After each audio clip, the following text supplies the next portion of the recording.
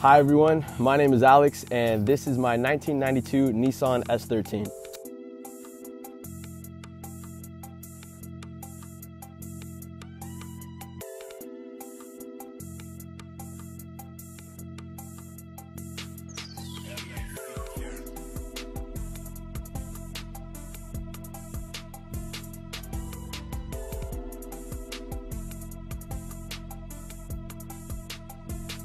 So since I've purchased the vehicle, I've actually done my fair share of modifications to the car, and I've tried to document my progress with it, but going back to the footage, I haven't been able to retrieve some of it or access all of it.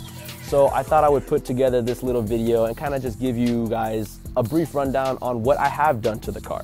After bringing the car back home, right off the bat, I knew immediately what I wanted to address first, and that was actually the interior.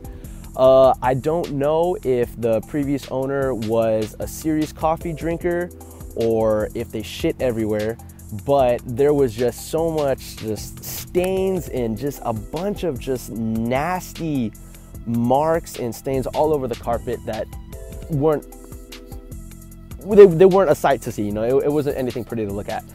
So immediately I knew that I wanted to address the interior first before I got to anything mechanically. Oh, man, this UPS driver be fucking revving it.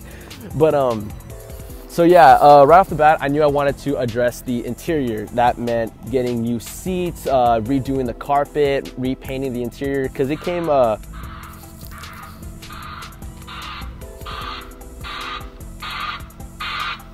yeah, so the carpet was really nasty. Seats were torn up, rear seats were very badly stained. The dashboard was cracked to hell, as you can imagine. Steering wheel was falling apart, and just the interior together was barely being held together. It was nothing to look at, and every time I sat in the car, you know, it felt like I was gonna catch something. You know, it was a little scary.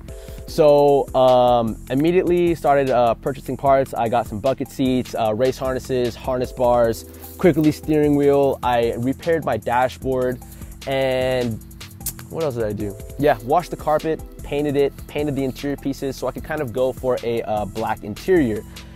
The interior is so much better now. It's not fully there, but it is absolutely more pleasing to the eye than what it previously was. Right now, I'm at a point where it's okay and I'm happy with it. It's not done, but I'll continue with, you know, fixing up the interior, making it look a little bit nicer, you know, later down the road. When it came to you know, the mechanical aftermarket parts or whatnot, as I don't know if you guys can see from right here, but I did a 5-lug swap because 5x114 or die.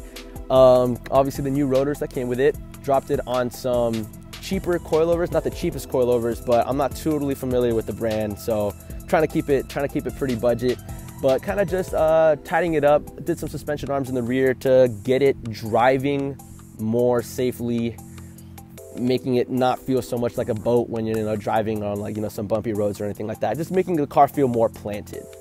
I didn't actually mention it, but the wheels I'm on are some Cosmos N5R. I believe that's what they are. They were just an extra set that I had lying around for my daily, but now that I did the 5-lug swap, I was able to throw these on, and I think they look really good on the 240. There's some 18s, you know, nothing crazy. A little big to some people, but I think they look nice.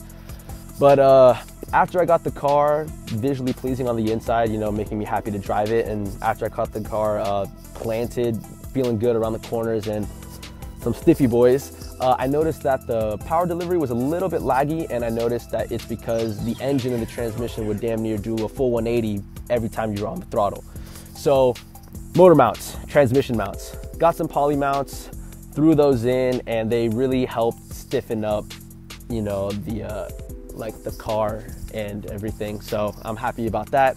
One thing I did do to the car that I actually didn't try documenting, and I regret just a little bit, is I went to solid subframe bushings. And while I thought that'd be something cool to help, you know, minimize the lag of the power being delivered to the rear wheels, it's noisy as hell. And I actually have a COS 1.5-way limited slip differential that I got off of a Facebook Marketplace. You know, shout out Lizard Boy.